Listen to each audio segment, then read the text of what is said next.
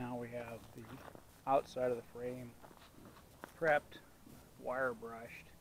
Get rid of all the decals, the rust, the loose paint, etc. You can see there, especially up front here. Show you how it looks on top of the frame. There's the side of the frame. Got rid of all the stickers. And see, there's the front of the fender.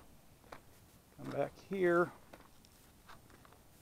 Back of the fender. Frame again. There's the light frame. Wire brushed back here. The two ramps. Pulled out all the lights. And you see where we pulled out the lights here and here. Got the light frame there, the rest of the frame here, top of the frame here. There's the right fender. As you can see, the paint was pretty beat up there. Come back around to the right corner. Now what I need to do is get the deck off of it and wire brush under the deck, and then we'll be done with the prepping.